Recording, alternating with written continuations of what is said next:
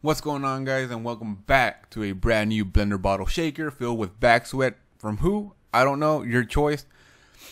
But today we're going to be talking about configuring Webpack to work with SCSS. Now the problem is that it's not really a problem, but we don't want to create a link tag and then link to our style sheets. We don't really want to do that. What we want to do is actually do it via importing our style sheets and using it per component. So we create a style sheet for add option, and we want to import this style sheet for add option right here, so that way this add option could use that, right? We need to add some loaders, just like we did with let me go to Webpack config. Just like we did with this Babel loader, we were looking for all JS files. We're gonna run it through Babel loader, so that way it knows exactly what's going on, right? That's what we're going to do with CSS. We need to add in some loaders, so that way this application knows exactly what to do with that CSS. Now, to get started, I'm going to create a folder inside of src, and we're going to name it styles. And in here, I'm going to create a new file called styles.css. Now, I'm doing CSS for right now, so that way we could actually get Webpack working with CSS, and then later on get Webpack working with SCSS. It's going to be all in the same video, but I'm just doing it right now. And right here, I'm going to do star, because I'm going to make everything, I'm going to make the color green. Or you can make it whatever you want. But all I want to do is just get that style showing up here, okay? All right. So the way we're going to do that is actually using loaders. So the first two loaders that we're going to be using, and I will explain what they're doing, is yarn add. We're going to use CSS loader, and we're going to use style loader. --dev, control save. All right, so what the CSS loader does, it creates a representational JavaScript file of the CSS. It's not JavaScript, but it creates it as a representation of JS, so that way Webpack knows how to deal with it. And the reason why it does that is that so that way we could use the, where's the components at? So that way we could use the import or require, and that way we could require it. So that's what it's doing right here, so that way we could use it with import, right? So that's what CSS loader does. Now style loader actually grabs that CSS and injects a link tag to our index.html. So you don't have to worry about creating an index at all or a link tag at all. That style loader does that for us. So in here, in our module, in our rules, we're going to create another rule, and it's going to be almost the exact same thing as down below. I mean up above. Let me actually make this pretty good. Like that. And there you go. Okay. Nope. So in here, we're going to use the exact same thing. We're going to be testing for something. So I'm going to just copy this. And what we're going to be testing is for CSS. We want to look for CSS files. Now, what we need to do instead of using loader, because loader is just for one actual loader, just like for Babel loader, we only need to use one loader here. If we need to use multiple loaders like we do for CSS, because we have we just installed two loaders, we need to use the use property or key, right? And this is going to be an array, and this is where we actually tell it what loaders we want to use, obviously. So the first one, style-loader, which is in charge of injecting the link tag for us, so don't worry about it. And the next one is the CSS loader, which is in charge of creating the CSS representation JS file. That's it. Okay. So if you control save this, we do need to run the dev server one more time, because we just changed some stuff in here. And nothing's going to change just yet, because we haven't even told our application to use this style sheet. So what we're going to do is go inside of app.js, which is right here, and this is where we're going to import our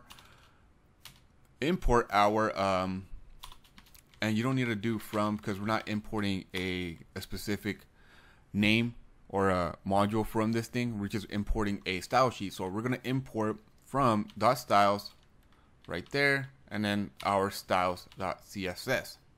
Now, if you control save this now, we should see our, there it is, green application. Awesome, awesome, awesome. We have that working now.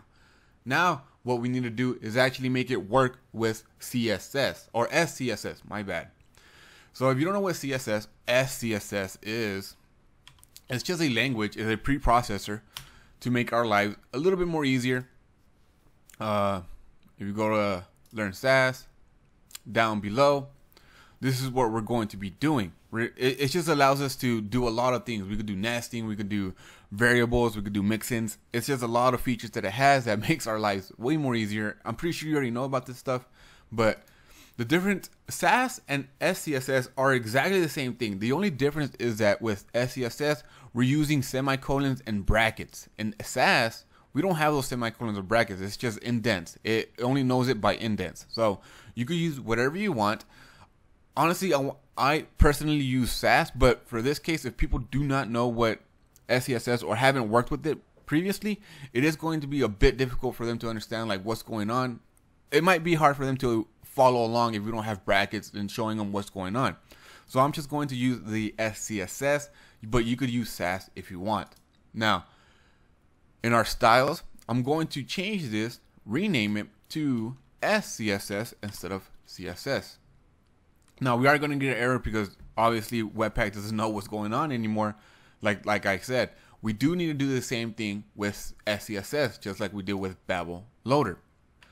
So to do that, we do need to install 2 more loaders. Now, like I said, Style Loader and CSS Loader, those aren't in charge of converting SCSS to CSS. They're just in charge of like making that CSS file a representation JavaScript file and just injecting that into the page, right? That's the only thing they're doing. So we need to get a loader that is in charge of converting the SCSS to CSS. And that way these 2 loaders will take in charge. We'll take in charge.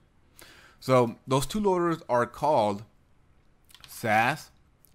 Oh, actually yarn add Sass dash loader and node dash Sass, and then dash dash dev, so that way we don't have to it doesn't save it in our dependencies. I always say that, but you already know what that does. So with those 2 loaders, the Sass loader is in charge of making it where we could use the import statement or the export or whatever with that Sass file, just like CSS. It's just giving it, is making the, God, this is so hard. I don't know why. We could just, so for the Sass loader is in charge of making us use, making it easier us.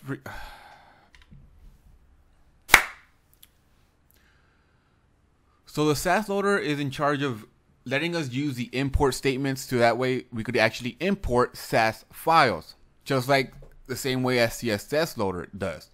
And the node Sass that's actually in charge of converting Sass into CSS. So let's actually use that. Now, it's pretty simple. The only thing we need to do in here is actually just type in Sass dash loader. And Sass loader actually uses node Sass in the background, so we don't have to include node Sass whatsoever.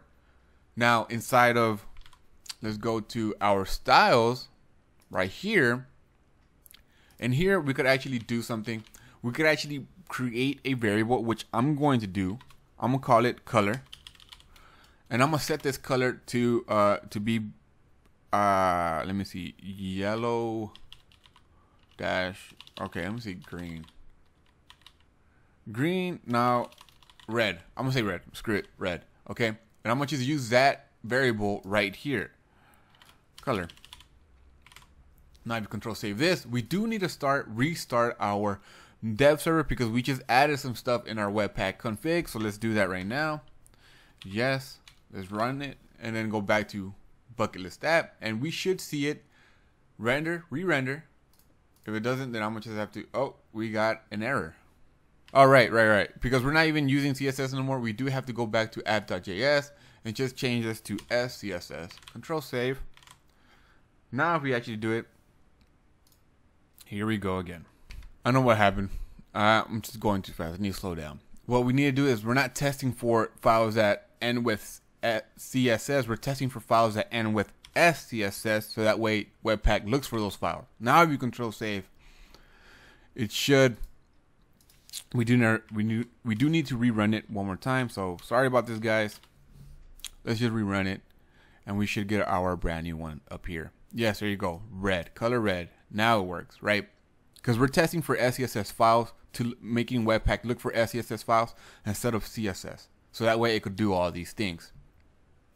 And like I said, you don't have to include the link tag in our HTML because you don't have to. It does it for us. If you go in here, you go to the head, and there's our styles. Okay? It's pretty simple. Now, if you're a performance kind of guy, this is very inefficient. And the reason why is because it's actually loading everything at once. It's not waiting for, like typically, it would run CSS files first because we included it in our head, and then our script tags because we included it down here.